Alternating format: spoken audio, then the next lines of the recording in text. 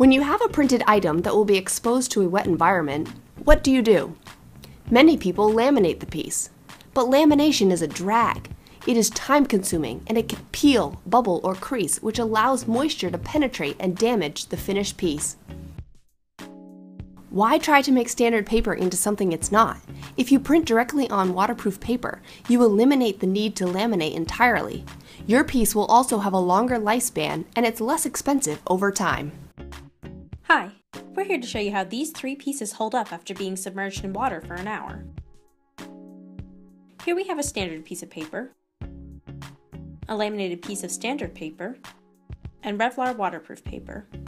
We're going to leave these to soak for an hour.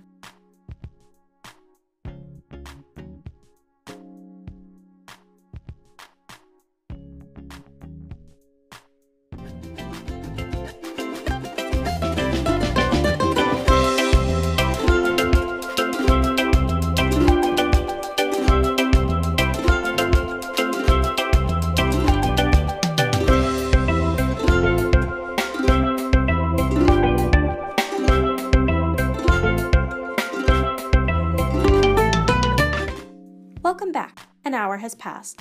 Let's see how these pieces held up. As you can see, the standard paper does not tolerate the water at all. It falls apart. The laminated piece has begun to peel, which compromises the protection from water.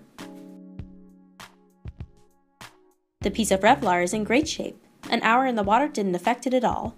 It isn't ripping, and you can see that the ink remains intact as well. REVLAR can be used on digital or laser printers. You can treat it like regular paper by just loading it in. As you can see, it comes right off the printer as a finished product. There is no need for any additional steps. We've eliminated the cost and time needed for lamination. REVLAR will hold up in a wet environment without a problem. If there are fluctuations in temperature, you don't need to worry about that either. These signs will be just fine.